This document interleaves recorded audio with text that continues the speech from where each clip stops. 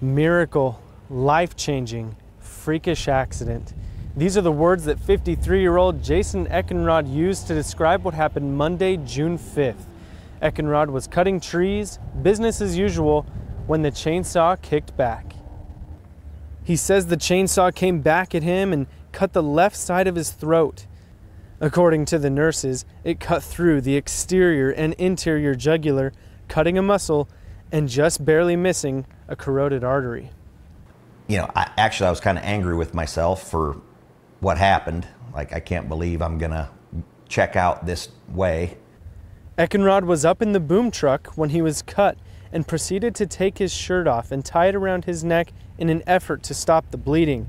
As he got down to the ground and the paramedics were called, his friend and business partner Brad took him and pressed a towel on his neck. When I go to sleep at night and when I wake up, I see that saw coming at me, and it gets my heart pumping pretty good again, and then it's hard to fall back to sleep after that.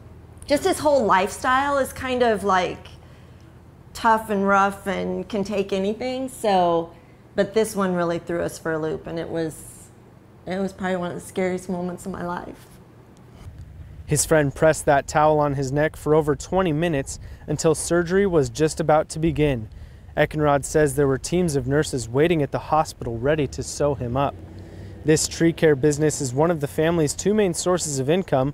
With home visits, phone calls, and even a GoFundMe page, the community has helped the family.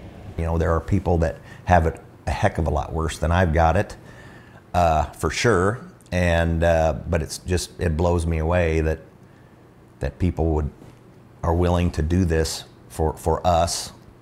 Eckenrod got his staples and bandages taken off on Monday and was released from the hospital just 2 days after the incident. He says he still plans on volunteer coaching for Millikan University's wrestling team in the fall if his family and his body will allow it.